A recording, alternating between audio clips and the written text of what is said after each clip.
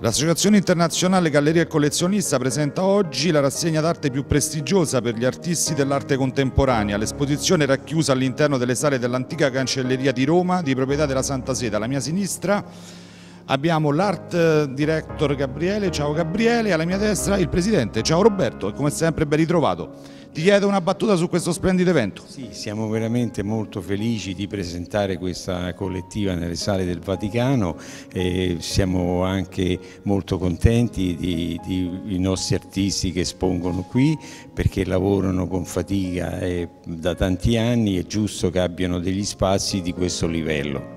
We are here to the halls of Holy See, and we are grateful for this amazing event, and we are very happy in particular for our artists because they have an amazing location to expose their art.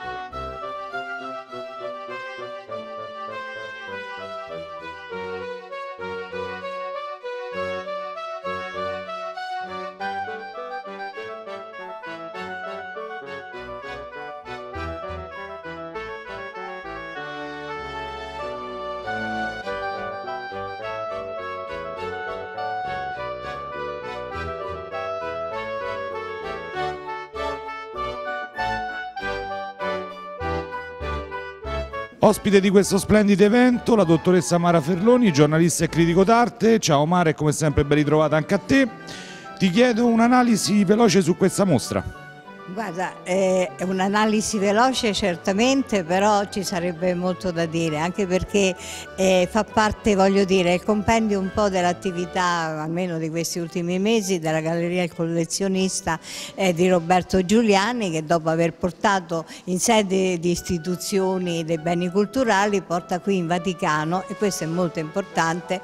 Noi ci troviamo nella cancelleria del Vaticano, dove c'è una mostra di grande prestigio. Sono opere dalle tematiche differenti, con le tecniche differenti, con anche un cromatismo che, devo dire, dà una particolare luce a queste sale, che naturalmente parlano di storia, parlano di religione, parlano di spiritualità, ma le opere di questi artisti, pur non essendo opere, diciamo, di carattere sacro, hanno un loro fascino e una loro suggestione, perciò bene gli artisti che hanno esposto in questa splendida mostra. We are here to the amazing halls of the Cancellery, and there is something different here this evening, like themes and color and paintings. There are many paths of the contemporary art, and this is an amazing location to celebrate this personal art of each paint today.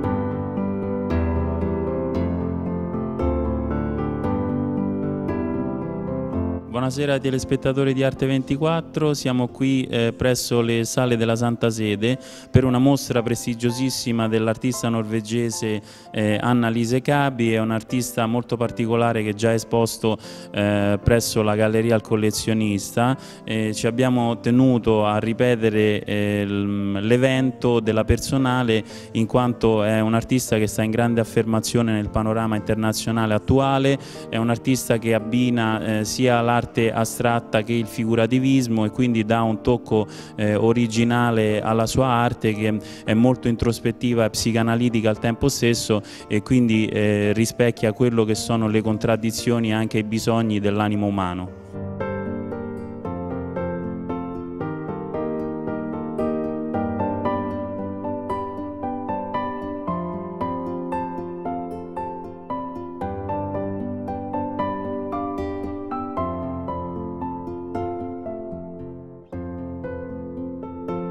Good evening to all audience of Arte 24. We are here to the halls of Holy See for the personal show of Anna-Lise Kabi. She's a Norwegian painter and she makes very original paintings because she gets a combination of abstract and figurative art. So she is very modern in this sense, and she describes the human beings and needs in a very particular way.